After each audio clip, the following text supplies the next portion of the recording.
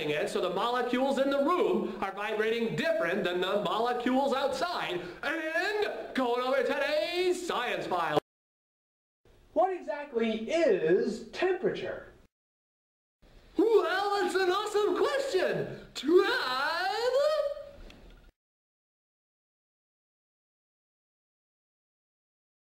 You'll need a glass jar, a balloon, some scissors, a straw, and some tape.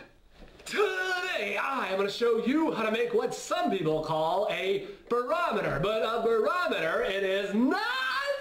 But I am going to show you how to make a wicked cool air thermometer right at home. So start by getting yourself a rubber balloon. Oh yeah, and a pair of, scissors. You're going to find it hard to cut the neck off without them. Okay, alright, so stretch this piece over the top of your glass jar. Oh yeah, by the way, make sure that little nipple piece is, on the inside of the jar, unless you like your nipple sticking out. If you have one of these little bendable straws, you're going to cut that bendy piece off. And you're going to tape the end of your straw to the middle of your balloon. Now, I'm going to show you why this is not a barometer. But first, we got to pop this in our freezer for 5 minutes.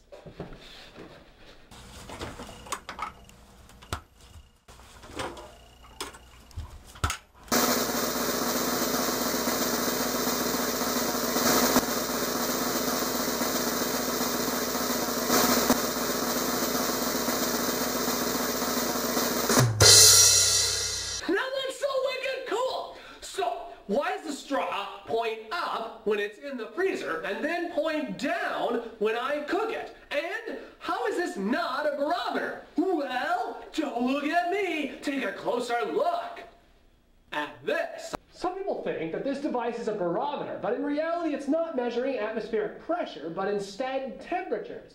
To understand temperature, you have to understand heat energy. Heat energy is how fast or slow molecules are vibrating.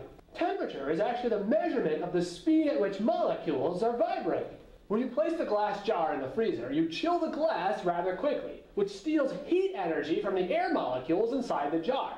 This slows the air molecules vibrating on the inside of the jar, which means the air molecules won't bounce off the balloon as hard, and the balloon will contract inside the jar. When you place the jar on the frying pan heats up the jar, which passes some of its heat energy into the air molecules. The air molecules inside start vibrating faster and faster, creating more energy, which bounces on the balloon hard enough to cause the balloon to expand outwards. Since the air pressure is exactly the same in the room as it is in the kitchen and basically in the freezer, the balloon shouldn't expand and contract as much as it does. Real thermometers use mercury instead of air. Mercury has a consistent expansion and contraction rate every single time we use it. Real barometers are made of metals or liquids. These materials are used because they are less susceptible to temperature fluctuations.